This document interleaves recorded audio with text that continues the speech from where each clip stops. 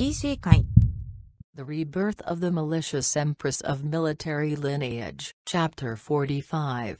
My turn. I am here. Do you dare to kill? Qian looked at the young female opposite him like it was the first time, with eyes full of disbelief. He was already accustomed to Guangwentang, and was spoiled as he grew up to almost the point that he could walk sideways. With regards to Shen Miao, he only wanted to teach her a lesson today. Who knew that not only Shen Miao was unafraid but to even go against him? To even say this kind of words at this moment, the one who would prevail would be him. Qian, do you dare? Not to mention if he had the guts. Even if he dared, could he? The young master of the Kai family could do things in a moment of emotions, but how about the Kai family? If Shen Miao was killed by him today, not to mention about paying life with life, there exists a possibility that Shen Xin would cut down every single person in the Kai family before apologizing. Furthermore,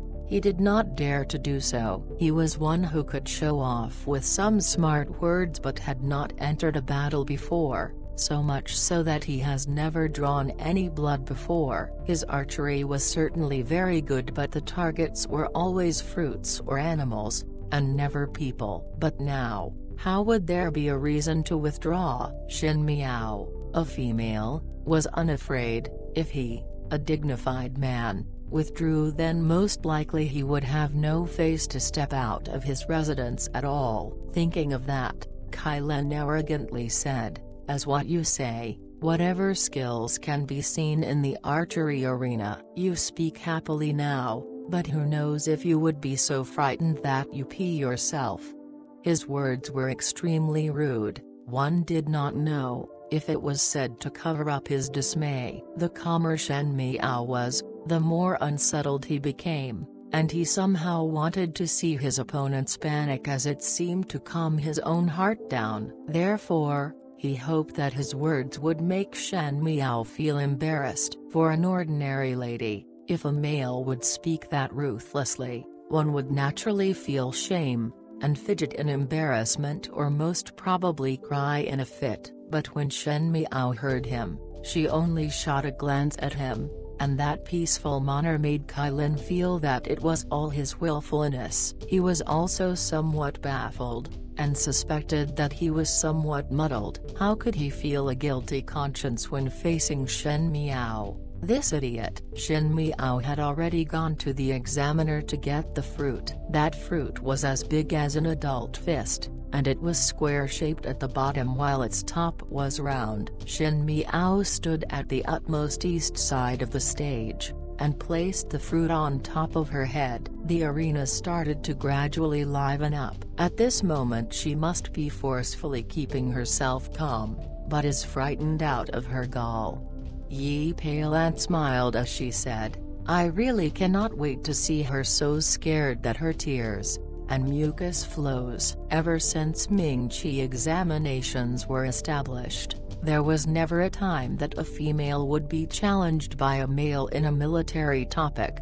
Zhang Zhejuan stuck her finger up, and crooked her head. Shen Miao can be considered the first, but to be made a fool in front of everyone, it would be terrible just thinking about it. Ayo, why is Fifth Lady still standing up in front? What if the young master Kai misses?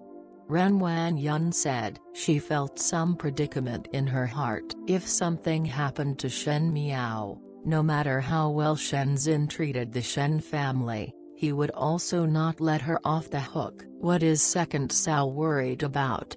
Chen Rikayu lightly said. Anyways, everything is just kids playing around. The young master of the Kai family is not a child who does not know anything. As long as Fifth Lady softens up, and asks for mercy, naturally, he would not make things difficult for her. Now, one can only hope that Fifth Lady would not fight back in a moment of anger. She took this kind of life and death matter, and used kids playing around to describe it. After all, Ren Wan Yun was the one managing the family, and if anything went wrong, it would be her who would bear it. However, Her words went into Ren Wanyan's heart. Everything was because of Shen Miao's spur of emotions. If Shen Miao asked for mercy nicely, and said a couple of nice words to Kailin, she naturally would not have fallen to this point. Rest assured.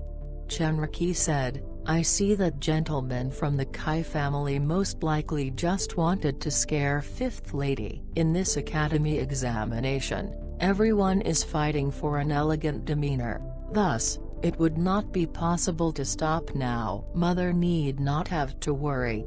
Shen King also said to Ren Wanyan, Kailin's archery is very good, and it would not be the case that the targets are not hit. Shen King was thinking that since Shen Miao was blocking her dreams of being a prince's wife, she could not wait to pull down Shen Miao's prestige to nothing. Hearing that some people could be so scared that at times they would wet themselves, she wanted to know what would Shen Miao do. Shen King thought if Kailin missed, it would be good to have her face ruined. Shen Yu did not go as far ahead as Shen King. She only wished to look at how Shen Miao would beg for mercy while kneeling, as this could gain back her own self-esteem. She glanced at Kailin from afar, but he did not seem to have seen her. Kailin was holding the longbow in his hands as he faced Shen Miao, who was 30 zhang, 1 zhang equals 10 feet, away, with his forehead filled with cold sweat. Shen Miao stood there quietly as the wind blew her cloak. Between the rustling of the purple cloak,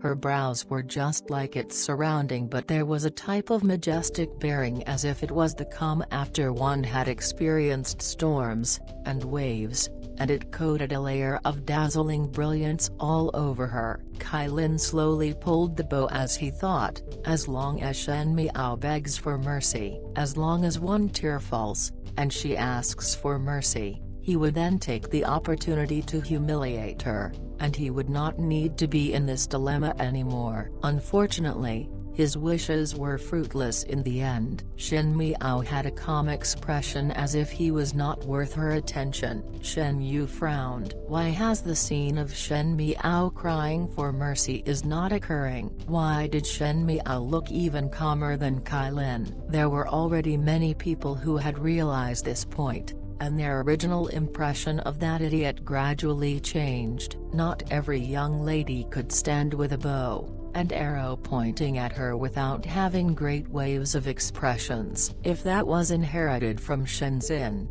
who had an unchanging face of calm in front of the enemy, one can only say that when a father was a lion, the daughter could not be a dog. Means like father, like daughter. Kailin's hands started trembling, and the fruit that was 3 zhang away, 1 zhang equals 10 feet, was normally an easy feat for him, but today it was exceptionally difficult. That distance seemed to be very far away, and Shen Miao's words lingered by his ears. I am here. Do you dare to kill? Did he dare? With a Ziyu sound, the arrow streaked across fiercely, but it only stayed in the air for a while before falling off, so much so that it even dropped before it reached the hems of Shen Miao's clothes. It was as if not enough energy was used, much less able to hit the target, which was the fruit. The entire arena was filled with laughter. Even some of his classmates laughed as they joked.